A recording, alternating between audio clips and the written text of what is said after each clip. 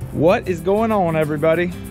My name is Gabriel Arrington, aka BlueGabe. We're out here on Lake Okeechobee getting ready to go after some big ginormous bluegill. G3 Outfitters, a good friend of mine, Brad Gibson, called me and said that they were spawning. Told me I needed to grab some beetle spins, some worms, and get after them. So, worked all day, got home, my girlfriend was ready, picked Redneck up, and now we're going to get after some bluegills. Hopefully even find some shell crackers. So, y'all stay tuned, it's about to get real.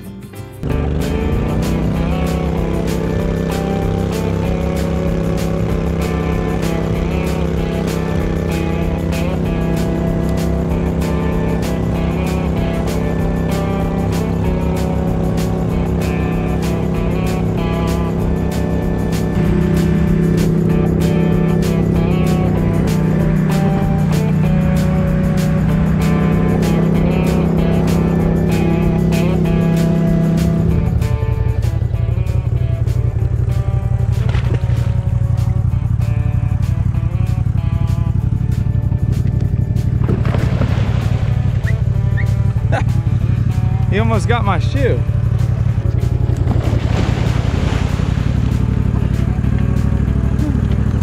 Woo! Redneck, you can't get him.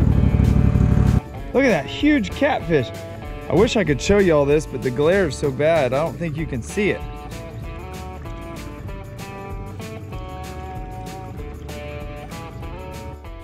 Got the third cast, y'all. All right, so this is what we're throwing. Y'all can see just a little beetle spin. I don't think it really matters what color. Just slow rolling it across the beds. But we're not even ready. I was just seeing what would work. So we're gonna turn this bad boy loose.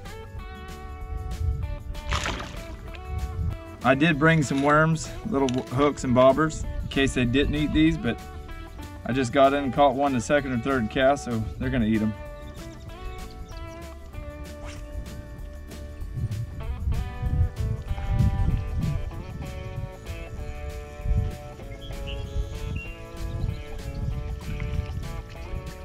Look at that, I mean, they don't get any prettier or bigger.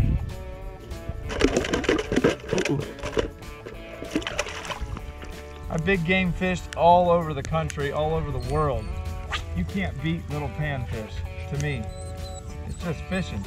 Look, oh, there he is.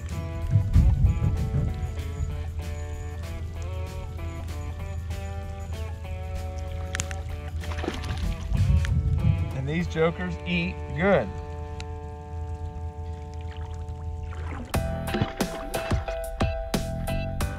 Now normally I would say that this is a kid-friendly fishery, but judging on the amount of alligators we saw, I wouldn't recommend doing this with your kids.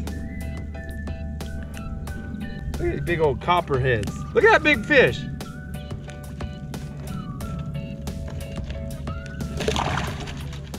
All right, zing it out there.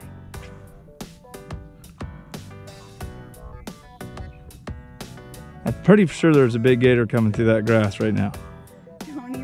Well, what else do you think it is? Sasquatch? There is so many alligators out here, guys. I cannot. This is where me and Deer Meat, which hopefully by now all y'all know that Robert Arrington, Deer Meat for Dinner, is my brother. This is where we kill all of our big gators. But right now they have the lake down real low, so we can fortunately stand out here. Babe, right between your legs.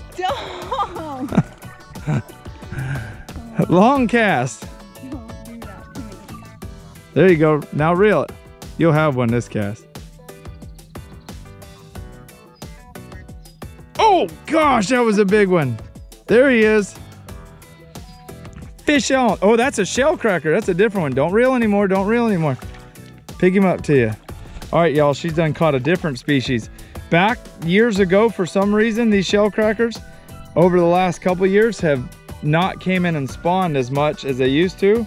But back when we were young, these would be in the there would literally be thousands. In an area like this, every square inch would be a spawning shell cracker. And this one's tiny. But now we don't see them like we used to see them. I don't know why. I'm actually gonna turn this one loose. It's a female.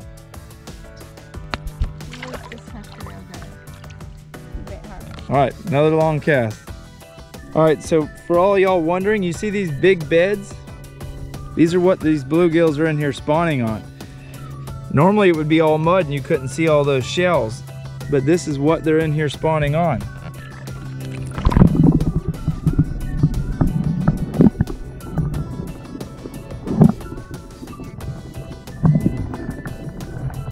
A lot of people think Lake Okeechobee is a mud hole. It's actually not. Like, look, there's a conch shell. Ow, my boat's running me over. Look, that's a conch shell. That wasn't placed here by a person. Lake Okeechobee is a sandy bottom lake. Now there is some mud in Lake Okeechobee, but it's a sandy bottom lake. Ow, and a lot of sharp stuff down there too. Woo.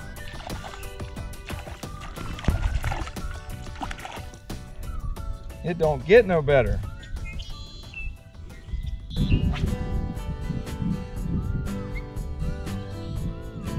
Biggin.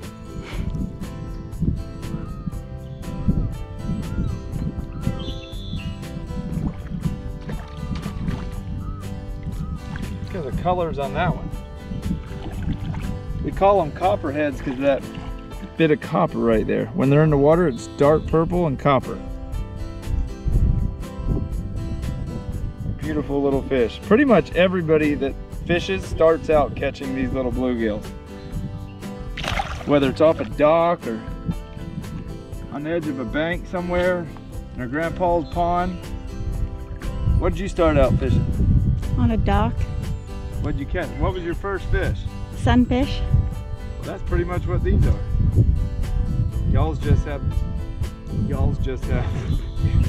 call them sunfish, we call them bluegills.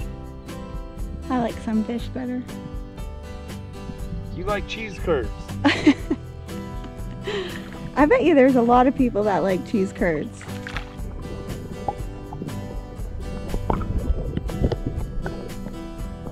Redneck, what do you think?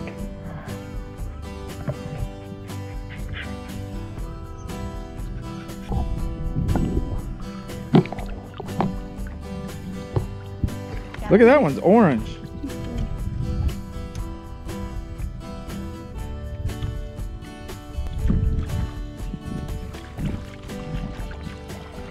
All right, we've been saying this is the last cast for the last hour, and I just lost my grub, so we'll see y'all in the kitchen.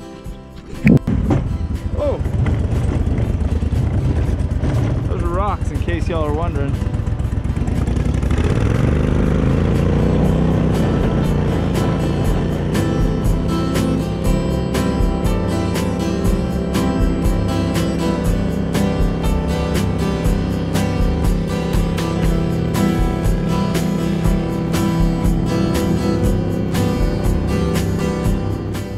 What's on the menu? Bluegill. You just watched us catch them. I'm not going to cook in all my videos. I definitely am not going to just do catch, clean, and cooks. We're going to do all kinds of crazy stuff. The mosquitoes are horrible outside, so I'm only going to show you all how to clean one. Then I'll show you how to cook them. This can get messy, and your wife or girlfriend will probably kick you out if you do this very much. So you get the point. I'm taking the scales off, trying not to get them all in the house. And it ain't working. So this is what you got to do when you're trying not to wreck the house. We might need to call a plumber when we're done, but at least I think my idea worked. I think. So we got all the scales off of them. Now we're just going to cut their heads off and gut them. Pretty grotesque, but just like that. Nothing left but a little bit of entrails.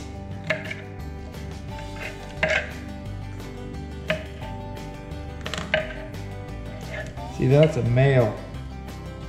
That's the sperm. Most of the time when fish are spawning, the males will come in and get the beds ready, and the females will come in anytime on the moon, either the new moon or the full moon. All these right here are males, which means the females are somewhere close by, but they're not ready to spawn yet. I'm gonna fry the fish in some Zatarain's fish fry.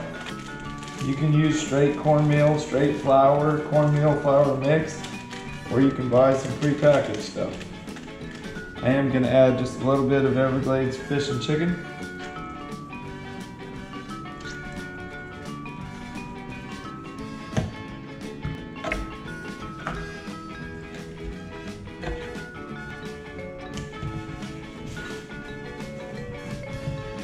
My favorite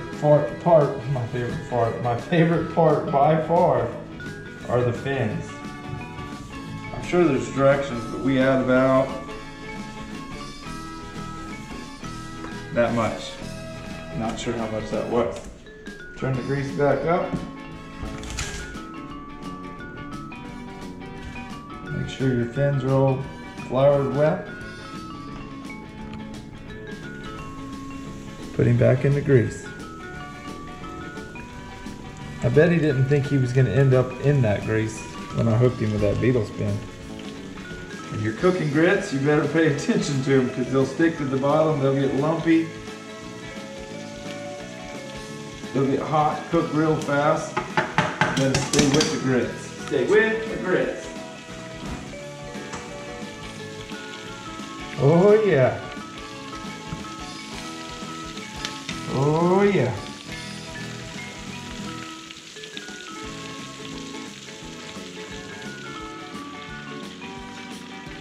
Look at them bad boys. The tails are crunchy. The fish is perfect. Whew. Now we're cooking with peanut oil. All right, well, we got our onion rings, our fish, our grits. Look at this. I know Southerners will know about these grits, but just add a little bit of salt, pepper, some butter. A little bit of ketchup.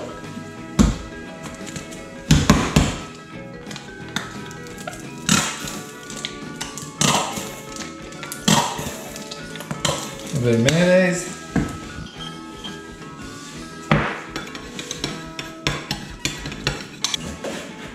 Whatever. It'll work. Alright, let's say grace. Let me tell y'all what you don't do in front of a Canadian. You do not accidentally sit down at the table with a hat on. You will immediately get scolded. Alright, dear Lord, thank you for this day. Thank you for this food. Thank you for finally letting us get a good video in. Even though we've had many tries, today was a success. Thank you for dying on the cross and forgive us of our sins. Amen. Amen. Now let's try it. That's actually really good. That's what I'm talking about. Now, this part of the fish, you got to be a little bit careful for pin bones, but all this, you can just peel it off. All right, well, we hope y'all enjoyed it.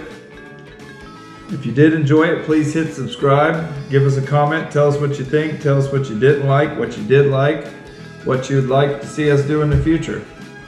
Until then, we're going to enjoy this fish. We'll see y'all later.